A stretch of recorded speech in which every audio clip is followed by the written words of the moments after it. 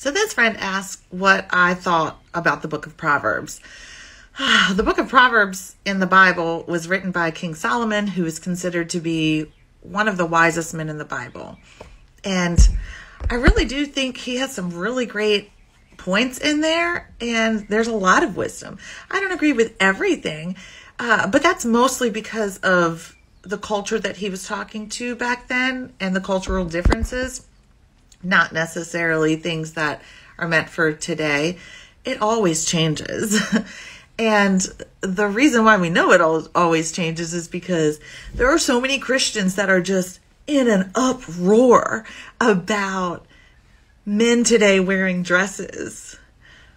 Well, that's where our culture has changed to today, in the same way that Jesus and all his disciples wore dresses in their day and had long hair and beards and stuff like that.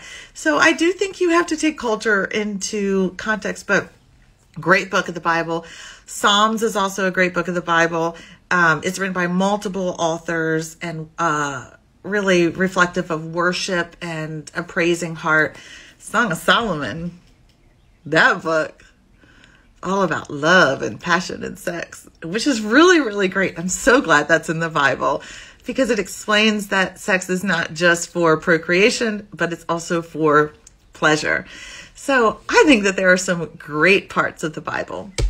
I also think that there are some parts that aren't necessarily for today, but that's just my opinion. I'm not trying to convince you of anything. You do you, boo.